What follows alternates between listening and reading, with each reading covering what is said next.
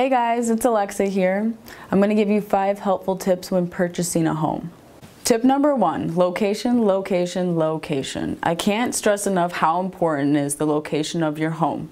Whether you're buying a home for you to live in with your family or you're buying a home to flip, location needs to be one of your main priorities when buying a home. Tip 2, school districts. When you're buying a home, make sure you check the school districts. If you're planning on having a family or expanding your family, school districts definitely affect the value of your house if there's no sense in moving twice. And tip number 3 is always get pre-approved so that you know what you can afford and you don't fall in love with something that's out of your price range, and it shows that you're a serious buyer. Tip number 4, don't spend every dollar that you get pre-approved for.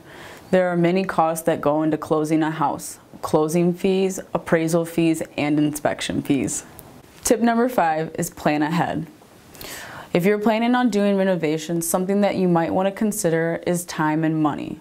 Sometimes it's better to spend a little bit money up front so that it'll save you money in the end. And there you go, those are my 5 helpful tips to helping you buy a home. I hope you enjoyed this video and I look forward to hearing from you soon. Thank you and have a great day.